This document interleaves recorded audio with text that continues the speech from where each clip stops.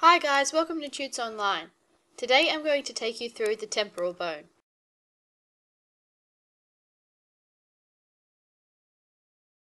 This is a paired bone.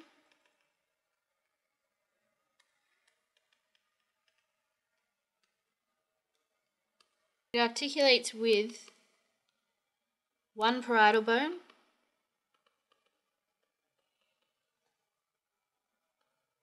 the occipital bone, the sphenoid bone, one zygomatic bone, and the mandible.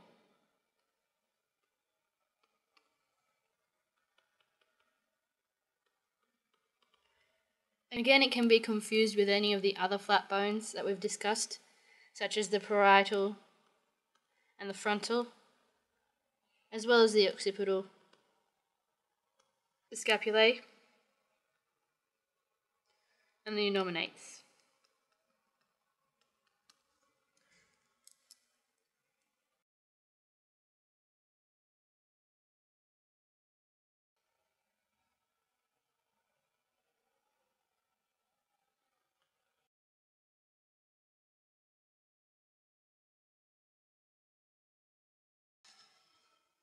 Okay, so we're looking at the ectocranial surface.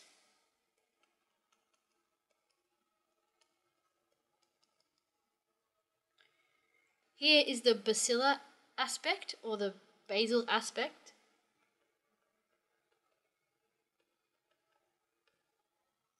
And here is the lateral aspect.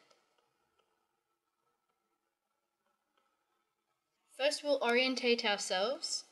And the way we do this is we find the zygomatic process, and this marks the anterior part of the bone.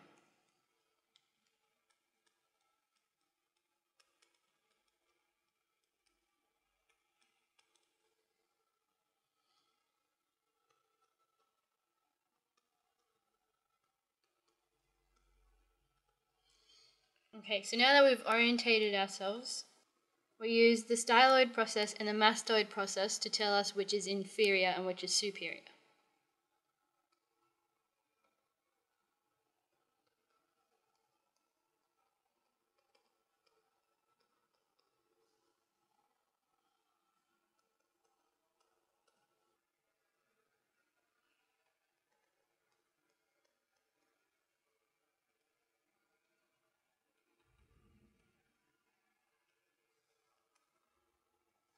Okay, so now that we know which way is the front and which way is up and which way is down, we need to know which way is out and which way is in. We can use the squamous part of the temporal bone and also the external auditory meatus to tell us that we're on the external surface.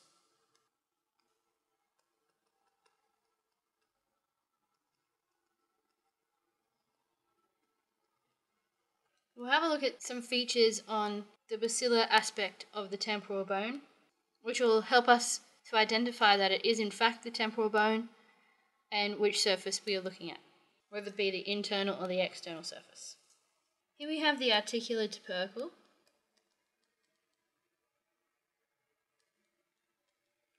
In front of the mandibular fossa. The mandibular fossa is for the articulation of the mandible with the temporal bone. So the condyle of the mandible sits in here. Directly behind we have the petrotympanic fissure.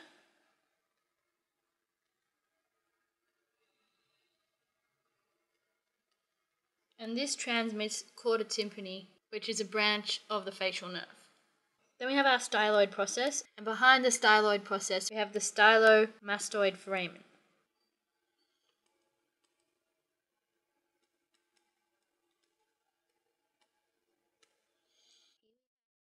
Here we have our external auditory meatus.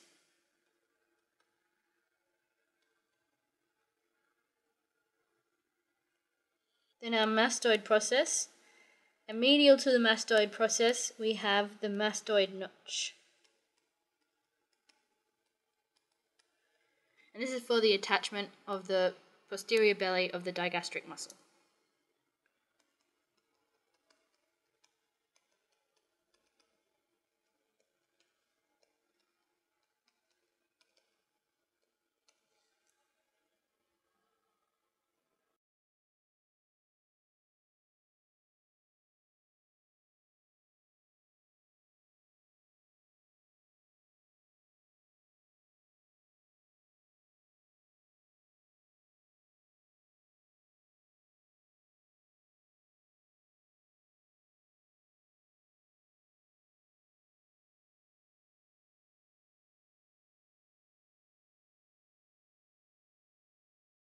Here we're looking at the endocranial surface.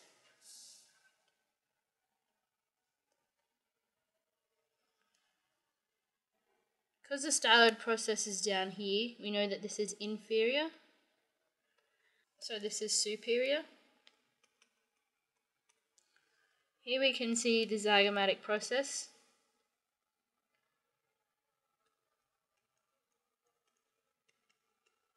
So we know that this is anterior, and then this is posterior. Here's the internal auditory meatus.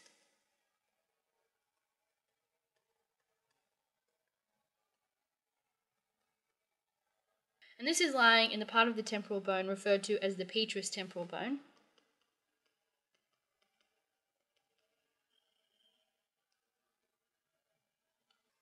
And petrous means rock-like. So this is the rock-like part of the temporal bone. Here we have the squamous temporal bone.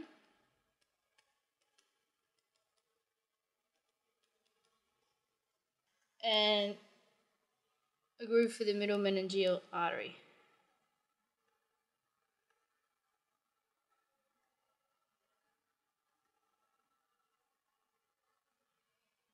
Back here we have another part of the sigmoid sulcus, which was also found on our parietal bone. And just above the internal auditory meatus we have the suprameatal crest.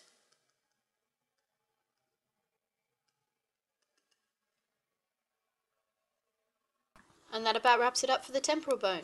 Thanks for watching, guys. I hope you enjoyed it. If you have any questions, please feel free to comment. Make sure you visit our website or subscribe if you want to learn more about forensic anatomy.